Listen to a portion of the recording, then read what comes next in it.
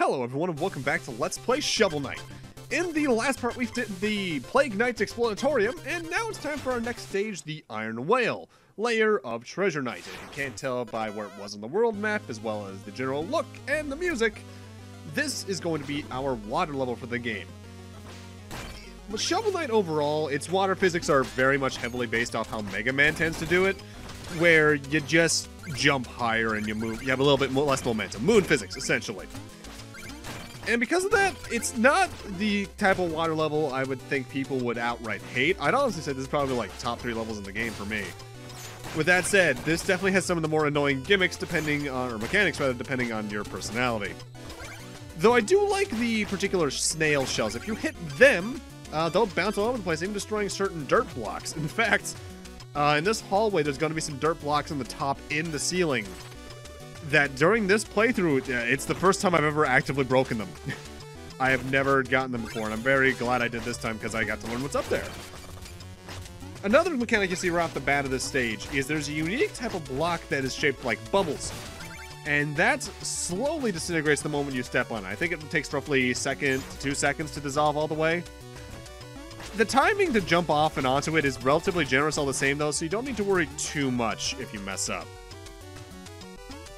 With that said, let's go over Treasure Knight's bio. Towering over most of the Order of No Quarter, Treasure Knight is a tidal terror. A loner by nature, he rules the ocean as captain of the Iron Whale, a prototype underwater vessel. With his retractable anchor cannon and an impermeable diving suit, he is at home on the sea floor, where he spends his days hunting down ancient relics. Just keep your hands off his hard-earned lucre, or you'll find yourself floating home. Pros, he can handle extreme physical and mental pressure. Cons, he's greedy, and he's also relatively unintelligible while wearing the helmet. And this is, I believe, the first case where I get to talk about one thing with this game. Obviously, we have boss campaigns. We have King Knight, Plague Knight, and Spectre Knight's campaigns. But I believe every other Order of No Quarter member did have gameplay concepts made in case they got their own campaigns. And the interesting thing about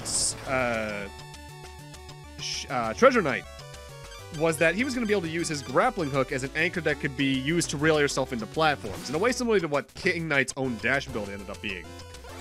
He would have been able to pour water out of his suit as a just short-range attack, but he added a unique mechanic in that if he ever ran out of money, it was game over in the stage. But he also had an attack that used shots of projectiles at the cost of money, so you needed to balance things out carefully. It sounded interesting, but the others just won out overall.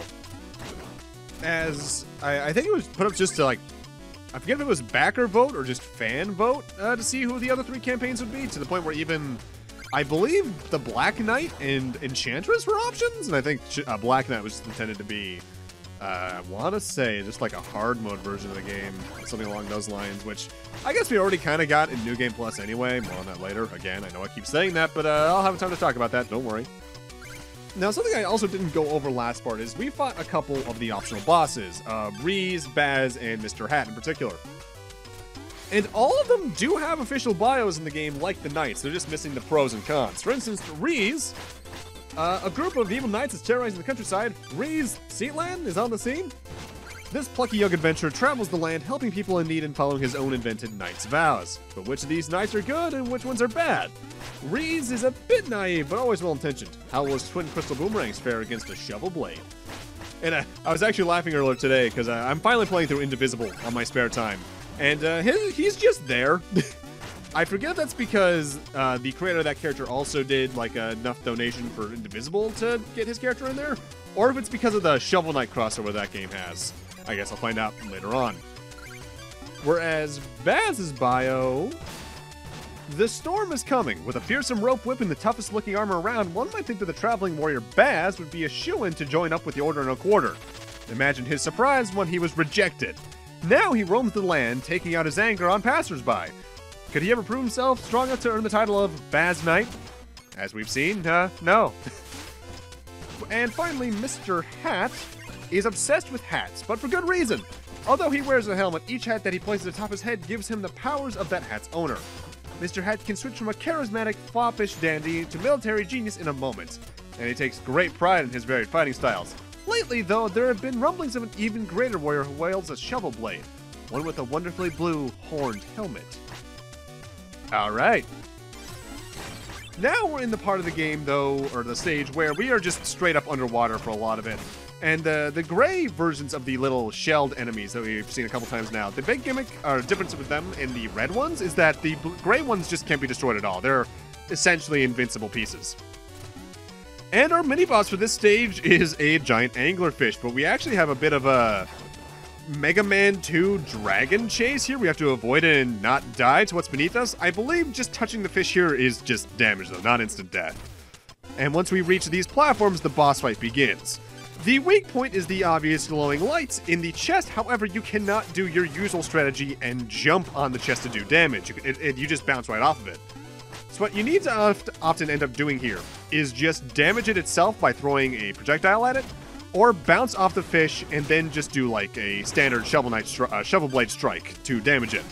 My personal bias here is to get the gray armor at the armor outpost, though, the dynamo armor, I believe, and bounce off it twice and then come back down for a full 2 units of damage with the charged shovel strike you can get with that.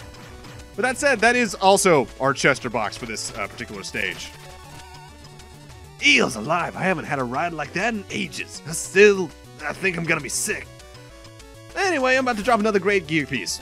Here we get the throwing anchor. It's pretty self-explanatory.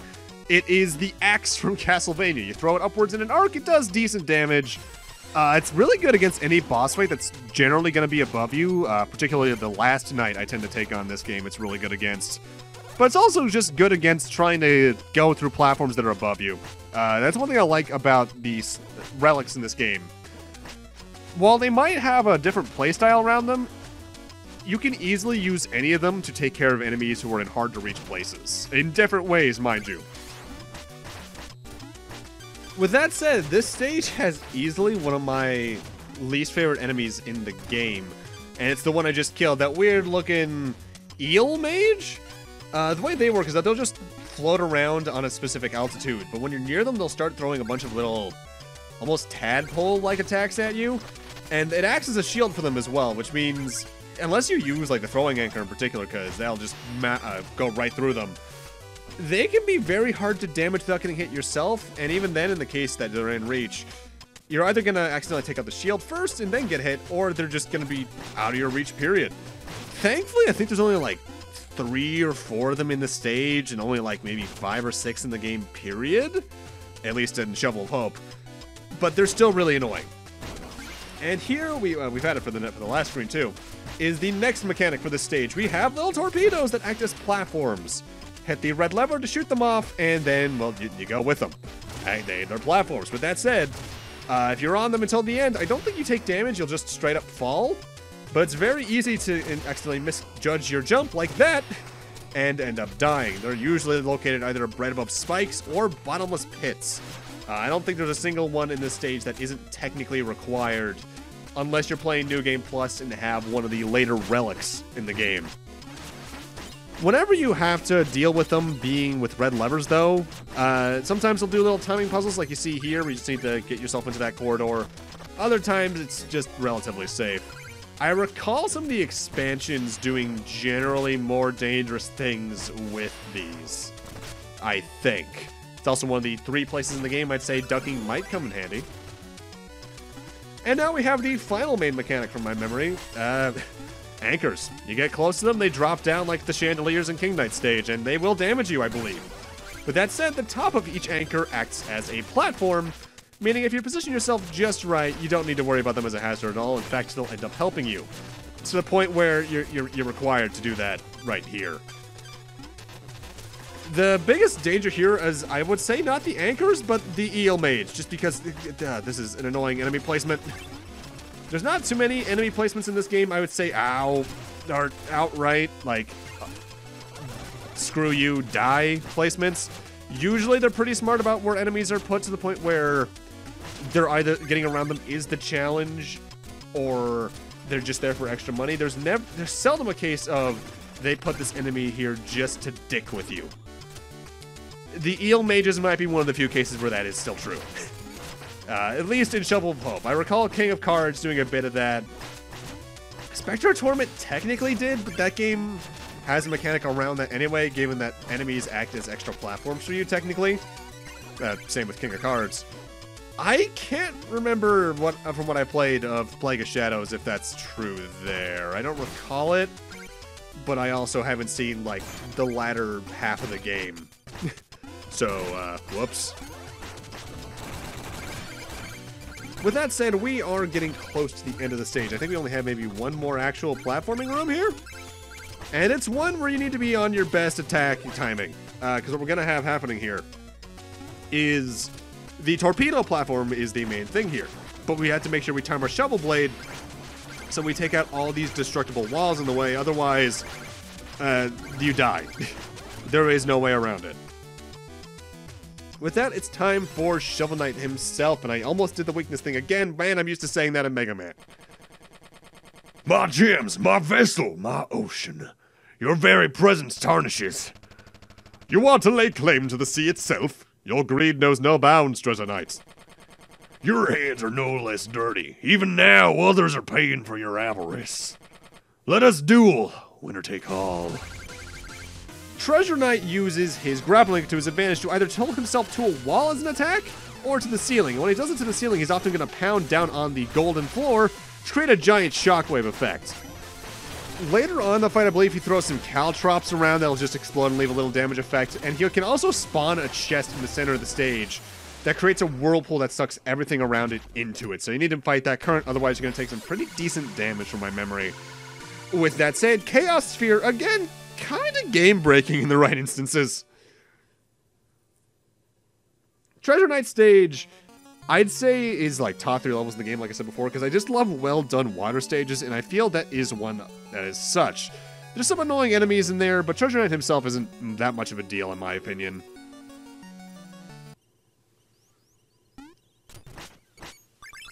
With that, only one knight remains in this portion of the game, but I believe the next thing we're going to do is completely unrelated to that, because you might notice on the far right of the screen, there was a question mark area. That's going to be where we go next. Let's see here. Oh, you found 1,000 Leagues Below! Another masterpiece from my foreign colleague. She was serenading adventurers when I was still in Bard College. Bards have friends. Who knew? D&D would tell me otherwise. Now, there's also one thing I completely forgot to do, and it's this. After I beat Spectre Knight.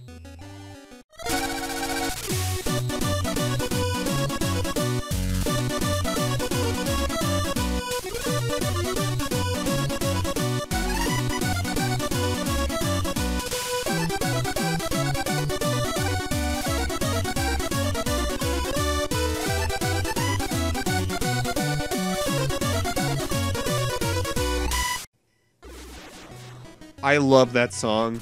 It's only like, what was it, 20 seconds long maybe?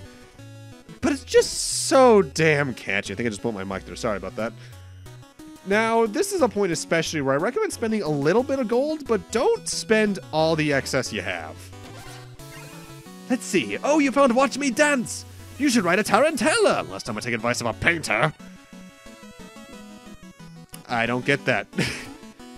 I recommend spending enough to the point where you have around 5,000 gold, I believe it is. As that's going to be the best way that you're going to be able to do what I'm going to do in the order I'm doing it. You can maybe have around 3,000 total, because there's going to be another gem area that usually shows up after this that gets you through the Treasure Knight mechanics. But you're going to want to at least have 5,000 gold for next part in the case you're doing things in the same order I am. You could also wait until after the next night, no problem. Because over there on Treasure Knight stage is what I'm talking about. This is, without a doubt, the treasure encounter that I always do the worst at, so to speak. As, first off, it's very easy to miss a lot of the money here just in this first room because of how the blocks break apart. But if you're just time a jump, you're going to miss most of the treasure here just because you're constantly falling. And if you miss a jump, that means you're missing out on that entire screen's worth of treasure. Which sometimes isn't too much, but sometimes you probably miss like maybe 200 or 300 by missing that jump in particular. Thankfully, they still give you enough that if you time your jumps well enough, if you're like around maybe 4,000 or 3,000, you should still comfortably make it to the 5,000 I'm saying you need.